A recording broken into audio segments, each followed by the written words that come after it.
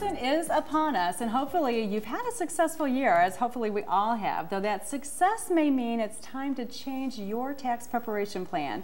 Here to advise us from Moneta Group is consultant Kara Harmon. Kara, welcome to STL TV. Hi, Sarah. So tell us real quick before we go into taxes, that all-important subject, tell us about Moneta Group. Well, at Moneta Group, we work with successful families on their tax planning, investments, and really everything related to their financial matters. Yeah. And so this year in particular, we've been spending a lot of time throughout 2013 and heading into tax season talking about tax planning and the cash flow implications. Yeah, and I've heard you all describe yourselves as the Family CFO. We are the Family CFO, so anything related to a dollar sign, that's really, the solutions. Call Kara. Call Kara, exactly. All your questions. Okay, so we've got tax questions. We've just finished a really interesting year, especially, if you look at the last 5 or 6 years. What was different about 2013? Well, it was a fantastic year. So it really was a great year. The stock market was up almost 30%, which really has been, it's been since 1997 that the stock market has posted such great returns. And the economy is on stronger ground, and businesses are more profitable. So everyone's celebrating, right? Everyone is celebrating. Well, especially because when businesses are more profitable, they tend to share some of those profits with their employees through bonuses and pay raises. So people had, generally speaking, a good financial year. They did. And now we're preparing our tax statements for 2013. And what are you advising your clients? Well, first of all, we want to make sure we keep a little cash on hand. Because?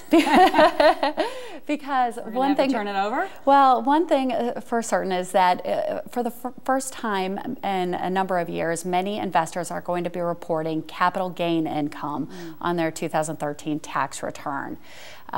We've capital loss carry forwards that may have been created during the financial crisis have been pretty much used up. So for the first time, they are going to be paying taxes on their portfolio earnings. And unfortunately, there is a new Medicare surtax, a new tax that that investors will be paying on those portfolio earnings. That came about as part of the Affordable Care Act. So are you finding that your clients are aware of these changes? Are you doing a lot of educating right now? We are doing a lot of educating. Right from when the new law came out, we started explaining what the new law is, but sometimes it's not quite the same until you put the numbers on paper and see what the difference is. So we find that especially higher income folks have much higher tax bills this year, up to 5 to 6% higher than they were last year.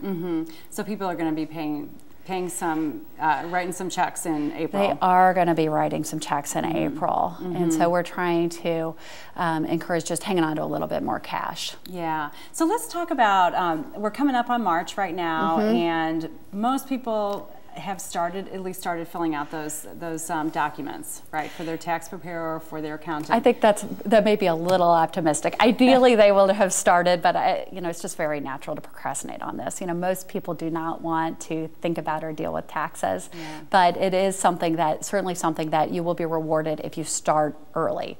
So it's almost March 1st, and I would encourage organizing tax data now and making an appointment and meeting with your accountant in order to get your return started. So I actually turned mine in. Good for you. To my accountant last Saturday. Very nice. Good for you. But naturally, I get another 1099 in the mail this week. So what do you advise people? I mean, is it good to just turn in what you've got and keep adding to that pile as things still come in? Or we're always talking with our CPA colleagues about what their preferences are. And so I would ask your accountant what they prefer. For the most part, I think the answer is going to be just send in what you've got. They can at least get started on your return. They can put you in the queue. So when that last piece of information is in, then they'll be able to wrap up your return. And the earlier you get started, the more, if you do owe money in April, you'll be able to prepare for writing that big check. Or if you're one of the lucky ones who gets a refund, you'll get it sooner. You'll get your money back faster. Exactly. There might still be a few people out there. Maybe I'll be one of them. You never know. I have no idea at this point. So we're going to take a break right now, Kara, but when we come back, let's talk about thinking ahead as we go through our calendar year and what we can do to make this time of year easier next year. Does that sound good? Sounds All right, great. so don't go anywhere. We're going to be back in a moment with Kara Harmon from the Moneta Group after this break.